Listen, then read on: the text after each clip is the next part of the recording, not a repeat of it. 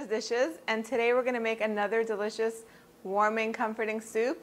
It's one of my favorites. It's really easy. It's called creamy roasted potato soup, and we basically roast the vegetable first, and then we make them into this delicious, easy to prepare soup that you have to make as soon as you watch my video.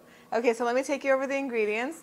We need some potatoes, and I've chopped them up into fairly equal pieces so that way they roast easily. I chopped up a medium onion as well, and I'm going to add it to here.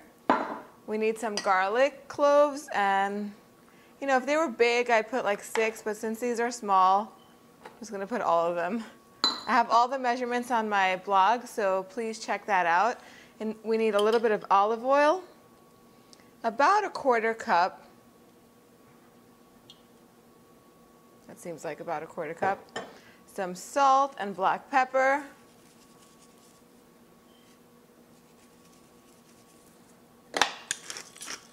It's okay if you under-season, because you could always adjust the seasoning afterwards once we start to cook it on the stove top. But if you over-season, you really cannot take the seasoning out afterwards, so be careful with that. So that's the only thing we're gonna season them with for now, and then later on we're gonna put some dried oregano, a little bit of crushed red pepper flakes, some cumin powder, a little more salt. We're going to need some heavy whipping cream and a little bit of water. You can use water or chicken stock. I'm just going to use plain old water and keep it vegetarian. My oven has been preheated to 425 degrees. I'm going to mix these all up and pop them in here in the oven and let these roast for about 30 to 40 minutes until they're nice and tender and roasted. And halfway through roasting time, I'm going to go take my tray out and sort of flip them over so they cook evenly on both sides. I'll show you what they look like as soon as they come out. All right, so the potatoes took about 35 minutes to roast, and this is what they look like when they come out of the oven. The garlic also got a beautiful roasted color. You see that? Okay, now it's very simple. We're just going to puree these in a regular blender with some water. Now you can use chicken stock if you want, but it's an all potato soup. There's no meat in it, so why not keep it completely vegetarian and make it really simple.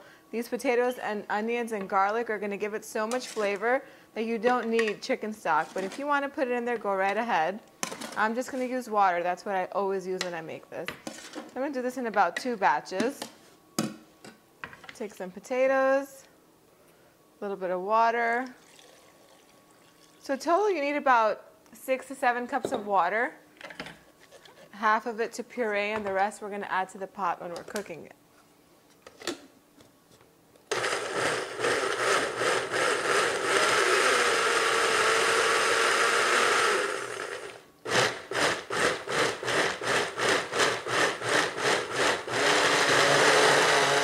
And you want to do half of the puree very smooth and the other half a little chunky to give it some texture. Check on that. That looks really good. This is really hot. Let me put it down. Put it in your pot.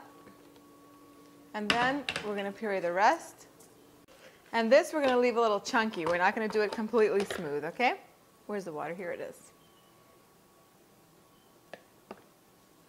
That's good. Let me show you what it looks like. So let me show you the first batch. It's nice and smooth. It's almost like a potato puree. Look at that. And the second batch, you could even see through the blender that it still has a few chunks in there. I'm going to put it in here.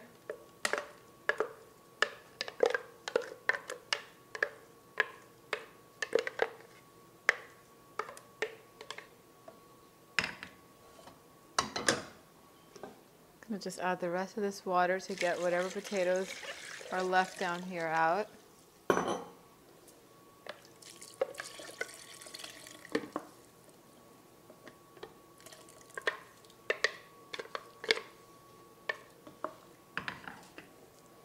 Already it's smelling so good. We're going to turn the heat on high and bring this up slowly to a boil. Now while that's happening, I know that it needs more seasoning, so I'm going to add a little bit more salt.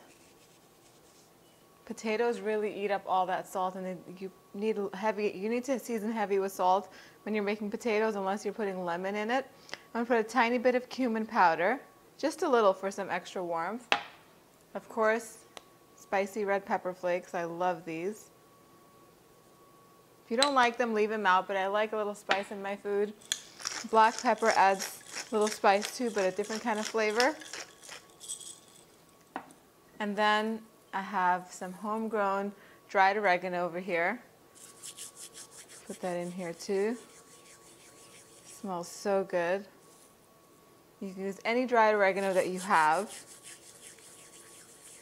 And if you prefer parsley, go ahead and put parsley in here. That's fine. I'm going to keep mixing this and let it come to a boil. I'm going to wash my hands and show you what it looks like in just a few minutes. See how it is? It has a lot of texture, and at the same time it's nice and velvety and smooth. So pretty. Have a bowl of this on a cold day and it'll really warm you up. And it's not too heavy. We're just going to add a tiny bit of cream to this at the end to make it a little more silky. And if you really want to jazz it up, put some Parmesan cheese in it. At this point, I'm going to taste it for seasoning and see if it needs a little more salt.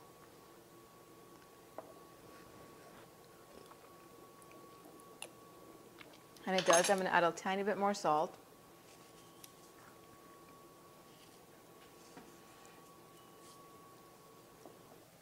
All right, so it's right about ready to come to a boil.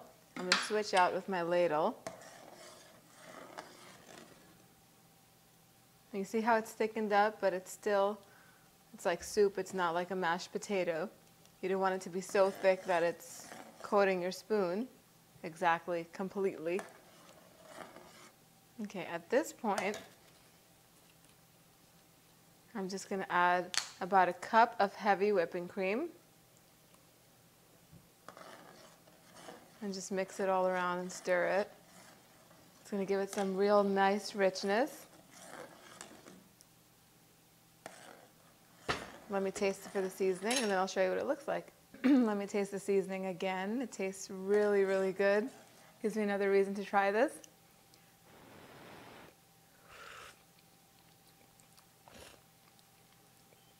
It's so good. It's sort of like a baked potato that you've just turned into a soup. It's so delicious. My God, it's so hearty. Make sure you try this on a really cold day like this, cold winter day. You can make this soup and enjoy it. It's so delicious, so yummy. Let's see, let's put this in the bowl. Serve this with some nice crusty bread. And that's all you need. There it is, look at that. I think I'm just gonna add a little bit of Parmesan cheese on top of this. That's all it needs. All right, guys, go on my website, www.dimitrasdishes.com, get this recipe and more, and I'll see you all next time. Bye, everyone.